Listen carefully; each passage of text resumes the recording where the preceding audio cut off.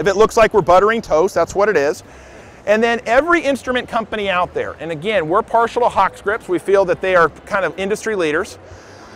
Some of them are going to have double beveled edges, which are a little softer, nicer. Some are going to be single beveled edges, meaning coming in at a very more oblique and an abrupt angle. So I would literally approach this patient, and I would come in here at about a 45-degree angle, and I'm just going to work those common extensors.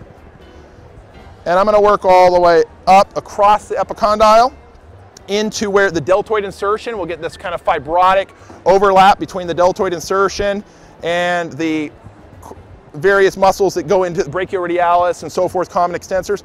Very common. Our patients like, what are you doing? Kind of gets tense. And I'll encourage them to relax. I mean, that just feels so easy for me as a clinician.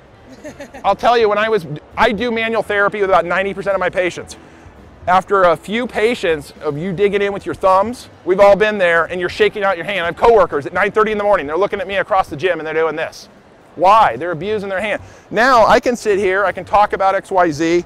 It's so light in my fingers, and I'm able to get in and aggressively work, in this case, those common extensors. But I will literally just take that beveled edge and work toward the rear foot, okay? And I'll work that in maybe 3, 4, 5 minutes, not 15. I'll make sure, again, they have a proper windlass mechanism, that the first ray is extending properly. I'm going to do, most likely, all the things that you're doing. But ultimately, guys, I'm going to take them into the position of provocation, and if I can, tease you with that tidbit, it's powerful. Let's stand up.